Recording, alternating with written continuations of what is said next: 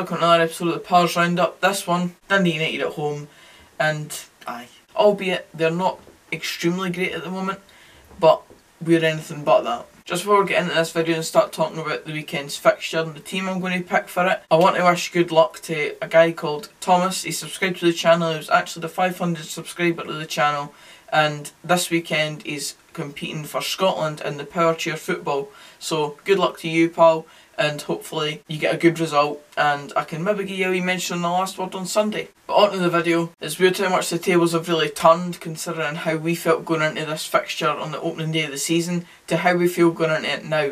There still are some fans that are thinking positively going into this one. Obviously I'm hoping that we can pull off a win and get the 3 points and get a bit closer to them in the league, because last week was a real setback for us. If we'd have won last week and went into this one and then got the 3 points here, we could have been looking at being above both Dundee United and Queen of the South.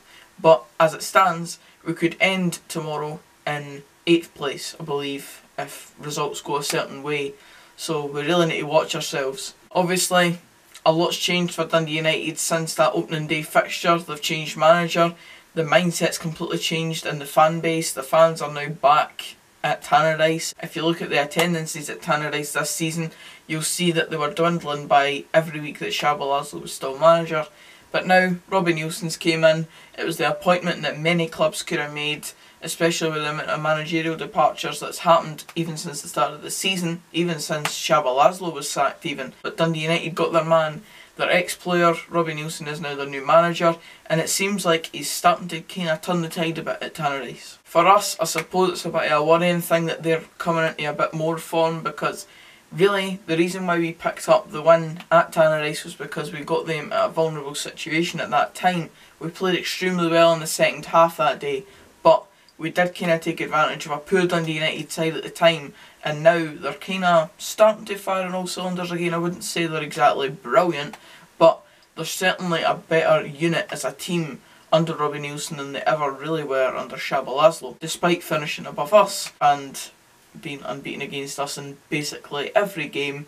But even if you're a Dundee United fan, you know that under Shabba Laszlo you were never really a fantastic team, and it never really swung in one direction for you. It was either a really poor Dundee United side, a really good one, and there never really was a middle ground where you would get solid 7 out of 10 performances every week. That seems to have kind of changed now under the short spell of Robbie Nielsen so far, and it's perhaps something that we need to fear again, because the way we're playing at the moment, albeit we are one of the more formed teams in the league in the last 5 or 6 fixtures with 8 points, and I think we're only a few points off of the top of the form table, but when you really look at the performances individually, they've not exactly been great, have they?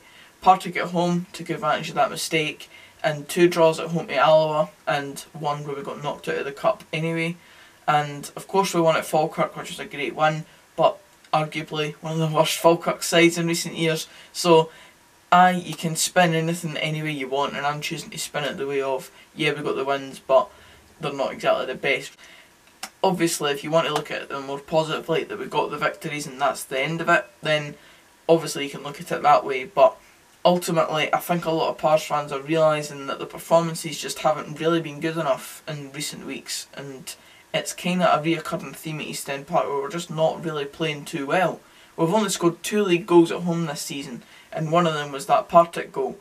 So it can't really be said that we're playing free-flowing football at all. I don't know, there's just something about this game that strikes a bit of fear into me. I just feel like it was brilliant at the start of the season where we thought we'd got the monkey off our back, we could finally come into this fixture with no fear at all, and I'm sure the players will go into the fixture believing that they can win the game, but there's just that wee bit in the back of my head that's telling me that something has kind of changed within the two teams since that fixture took place, and I think we've regressed as Dundee United have progressed. Enough of the negative Nelly talk, I'll go into my team, and here it goes. I'm going to make 4 changes to the lineup this week because I believe that we just need a massive change up really. So the first change I'm making is going to be bringing Ryan Williamson in at right back in place of James Cragen.